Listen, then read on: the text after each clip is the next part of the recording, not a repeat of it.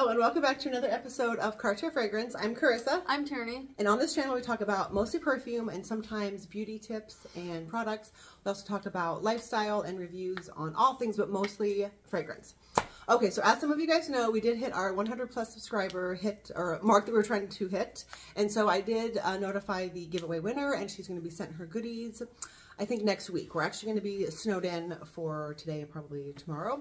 So I figured what a better time, not a better time, than to talk about white sweater fragrances. So as you guys know, we all love white tea fragrances, which would be things that are fresh, maybe light and airy that we wear in like the spring and summertime, maybe the fall, wherever you live in America. But I thought, well, sometimes people aren't into like really super rich, deep fragrances in the winter and they might still want to wear something light and fresh and not too in your face. So these are going to be white sweater fragrances. Okay, the other thing I have to say is this is going to be our last video until probably at least another 2 weeks. So sorry that we're not being as consistent as usual, but we are going to change that in the new year. But I only have like 14 minutes left of storage on my phone, 14 minutes of like video and storage on my phone. So right now we're at 13 minutes, so we're going to keep this under probably 11 minutes. Okay, so thank you for your patience. As soon as we upload, make sure you're subscribed and turn on your bell so you can get all of our notifications. Okay, so our first perfume is going to be called, it's called Cloud 9 by Vitalia Thero. So you can find his work on Instagram. Go ahead and spray your hand with that. This is airy and atmospheric, but it's also cozy and it's the perfect amount of sweet. So yeah, if you go onto his Instagram, it just says the main notes are snickerdoodle, vanilla, and amber, I believe. Sugar cookie, I said snickerdoodle. Oh, okay. Sugar cookie, amber, and vanilla, but I don't think it's like overly sweet. Do you? No. It has like a light airy quality to it. And I feel like if it was going to be a color, it would be white with sparkles, white with glitter. Okay, I also said that there's something fresh and easygoing about this that makes it perfect for everyday wear. It's also very affordable. I think this is like $70. So all of these are under $150. There is one that's a little bit more, but you can probably find it cheaper. We'll get into that. All right, so that is Cloud 9 by Vitalia Thero. It is with the in the beginning. The next one is going to be called The Now from Sarah Horowitz. And this is actually might be my favorite out of all of these. Oh, we're only doing 4. I think this might be my favorite though. You liked it a lot. Now you don't like it? Maybe you liked it. When when you smelled it like a couple days ago, you're like, oh, I liked it a lot. You don't like it now? Okay, let's get into the notes. Is there leather in there? There's a weird no, it's not. There is no leather at all. Maybe your skin wears it weird. I smell like a weird, like fatty, like animal fat smell. No. Maybe that's just your mom. No, this is what it is, okay? It is powdery, but it's also crisp and clean. It has a similarity to Sunny Side Up by Juliet Has a Gun, but without the coconut. I feel like the fig and the neroli together kind of give it like a coconutty vibe. It's kind of tropical. It also has white tea, fresh cut grass, fig, neroli, white amber, oceanic musk. So to me, I think it's like light and green, but it also has like a powdery quality. It makes it like kind of like cool and cozy. What do you think? Are you not a fan? I'm not the hugest fan. That's so weird. You liked it a couple days ago. You actually loved it. You're like, oh, I liked it a lot. Okay. Well, anyways, that is The Now by Sarah Horowitz. I do like that it's very crisp and clean. You can definitely wear it every day. And that one is about $140. So I think that that's a little bit overpriced for how small the bottle is. And that it's not like super unique. So none of these are super unique. How I picked these to be on this list was that they had to be wintry enough. I had some notes in there that kind of grounded it so it wasn't like an actual citrus forward scent, but it also had to have notes that kept it clean and light and fresh. So there's definitely no leather in that. All right, the next one is Musk Nomad by Goutal. Go ahead and spread that on your hand. Maybe on this hand. So this has papyrus. I never know if I say that right. Papyrus, white musk, ambrette, patchouli, labdanum, and tonka bean. I do not smell any patchouli in this. That smells good. Unless if it's like to kind of help it not be too light and like fluttery. What do you think? This one smells like a post office. A post office? Okay. Yeah. So for this one, I wrote down that this is for people that like the idea of not a perfume by Juliet Has a Gun, but they didn't care for it when they actually smelled it. So not a perfume has ambroxan and cedalox, so it has a very skin smell, but some people just find that those two molecules to be too screechy.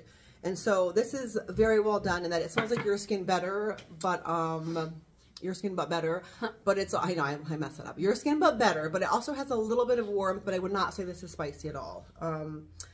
Yeah, I said the notes. So I also said that the dry green qualities of this, so there's also Angelica, so that helps keep it from being too heavy. So it's like light and green and fresh, but it also has that skin scent.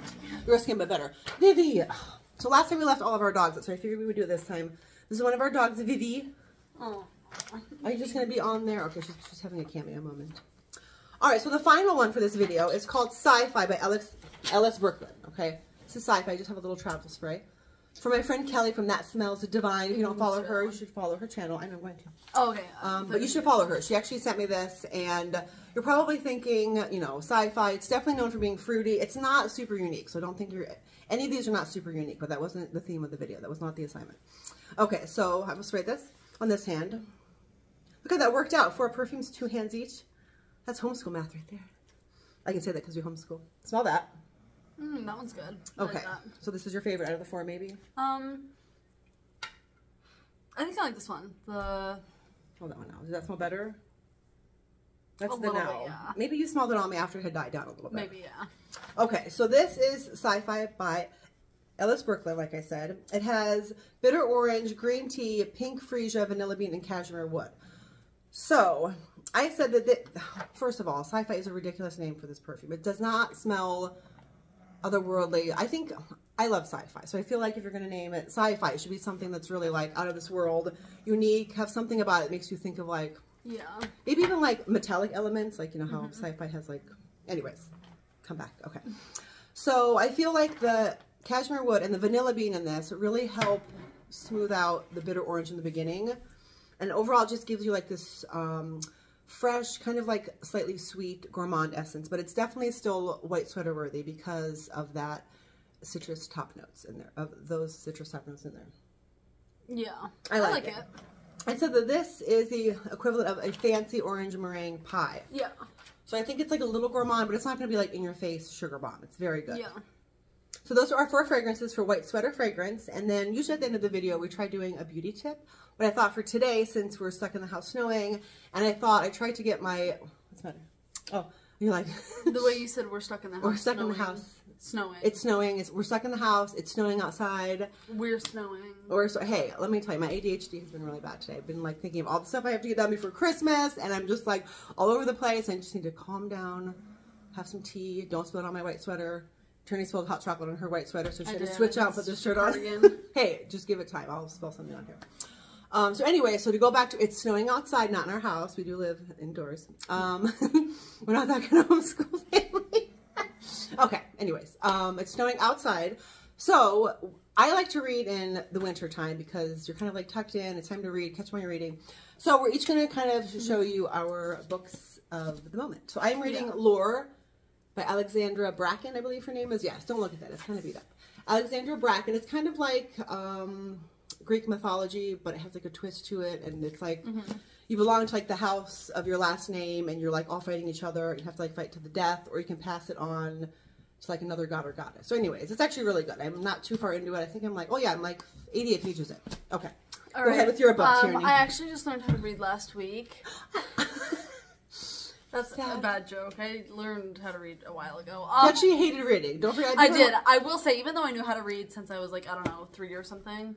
Yes. I haven't. Wait, would you say 3? Yeah, I don't know if that's maybe right. not quite that young. Yeah, I don't know. But the first like full book I read was just last year, so I just got into reading like last year, this year. But I am reading Jeanette McCurdy's "I'm Glad My Mom Died" book, and of course you hear the title and you're like, oh my gosh! But once you start reading it, you really start to understand it. I'm only like, I think 30 pages in, but already you kind of get the gist of their relationship. You probably heard about this book. Maybe it's been kind of all over the news, and her mom was awful. Yeah. And so I always encourage the girls, both of them, to read ever since they were little. And I have actually been their homeschool mom for, well, since you were born. But Ava, I started homeschooling her in 3rd grade, and then she already graduated. But anyways, so that was our video. Sorry, we were a little bit all over the place. It was actually our first time filming in like 2 weeks. So thank you for those that waited and unsubscribed just because we didn't have a video every day. We tried to make them once or twice a week, but you know, right before Christmas it gets crazy.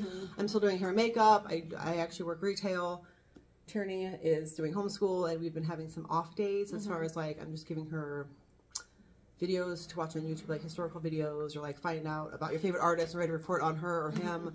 So things like that. But I hope you guys have a great Christmas. Hopefully we will see you before then. If not, Merry Christmas, Happy New Year, and we'll see you in January. Oh, comment down below your favorite white sweater fragrance. Thanks, guys. Bye.